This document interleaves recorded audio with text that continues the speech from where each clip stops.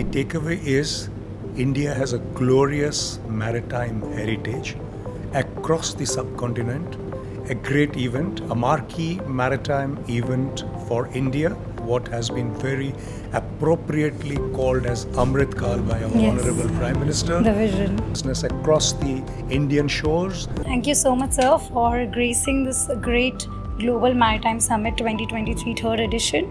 First, I want to know from you, how has the experience been here for this particular maritime edition? It's been grand, it's been welcoming. How was your experience? Well, thank you first of all for having us here. It has been a grand spectacle. The experience has been absolutely exceptional. It feels amazing to be here with the entire maritime community, with the entire Ministry of Shipping, the ports, shipping and waterways. A great event, a marquee maritime event for India. Very delighted and very proud to be a part on behalf of Adani Ports and SEZ to be in this edition.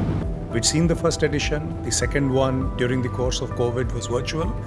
The third edition is indeed exceptional. Wonderful meetings, great outreach, multiple network opportunities with business, with regulators, with authorities who are the movers and shakers of maritime India. Sir, before we all know how Adani Port and SEZ has contributed to the Indian maritime space, it's a huge contribution by you guys and we quite appreciate that. Before I get to your contribution, what has been a major takeaway?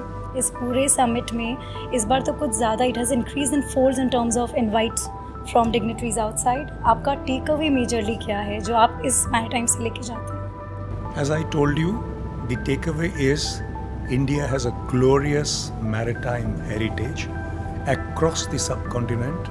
It has, which is today on the sides of this great event, I can say, is the harbinger of a wonderful maritime tradition that is opening up now.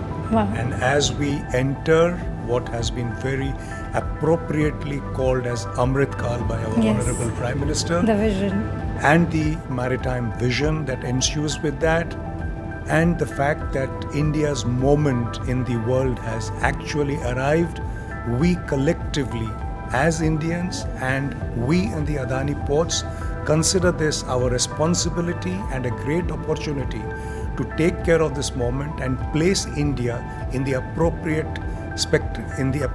world order. And as Indian manufacturing and trade goes, we are aware of the responsibility that Indian trade considers to route itself through our many EXIM gateways. You know, you are aware that nearly 90% of cargo of India by volume and nearly 70% by value is routed through the Indian ports. And when we say the Indian ports, and they've handled, the entire Indian ports have handled close to 1,430 million metric tons in the last financial year, and we are a nearly quarter of that. It's a great privilege, very humbling, but we are aware of the responsibility and we shall make all the steps necessary to rise to the occasion, not to disappoint Indian trade and industry. Bilkul, you're not to disappoint for sure, but one last, how do we look at Adani Port? Just one or two given here, that what are the next steps that you immediately comes to your mind from leaving here? This is what we're going to do for sure.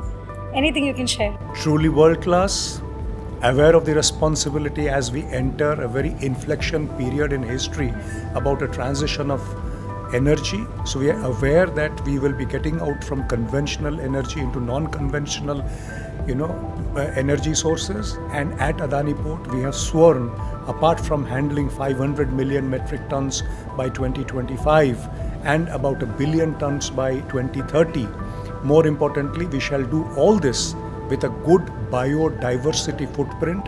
We shall do all this by becoming carbon neutral by 2025 and by achieving net zero by 2040. Wow, that's so these are are very important for us. As we say, we would like to do business, and our tagline is growth with goodness. And wherever we go to do business across the Indian shores, right from Gujarat through to each of the maritime states where we are represented. The journey has well begun in Gujarat, and as I speak, we are looking to develop more ports across the peninsula and across the shores of India. We are aware of the responsibility that each place we go, we leave a green footprint, a footprint that is sustainable, and that as citizens of the world and as citizens of the maritime community, we are bequeathing a safe, secure, sustainable future for the coming generation. So I think you've quite answered how sustainable will be your responsibility going ahead. Just one last message that you have for the ministry for hosting this Global Maritime Summit, and what are you looking forward to ahead? Many congratulations to the Honourable Minister, many congratulations to the officials of the Ministry of Port, Shipping and Waterways. Very well done, an amazing event, as I said in the beginning, a splendid spectacle to get everybody on one common platform. You have across various ministries, many honourable ministers who have come and graced the occasion. You would have officials across the industry who have come, and everywhere I go, I sense a sense of great anticipation, and the spirit is entirely infectious throughout.